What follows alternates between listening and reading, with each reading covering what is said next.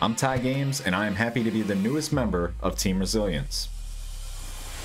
The Mozam Blicky and the Eva Great going crazy for Skittles over here. Oh, no, he did not. That man hit him with the Scorpion. Get over here. Whoop super. Oh, Quan's gonna go down, so is Zero. And Whoop, there he is. Team 7 takes it in the final game of the night.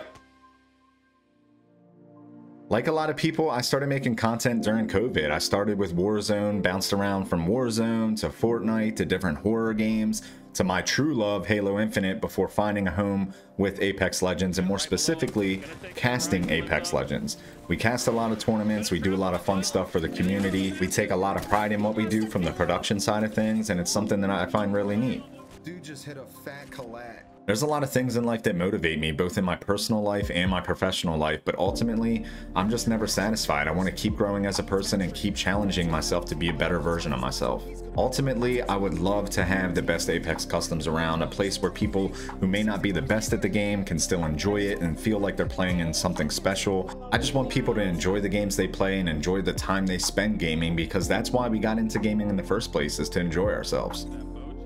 There's a lot of people that I look up to when it comes to content creation. A lot of them I'm lucky to call friends, like Tony Romero, Raw Swagga, Ireek of Awesome, my homie Blore. There's so many more people that I could mention, but on a bigger level, definitely Nicewig. What he does with ALGS casting is somewhere I would like to be one day.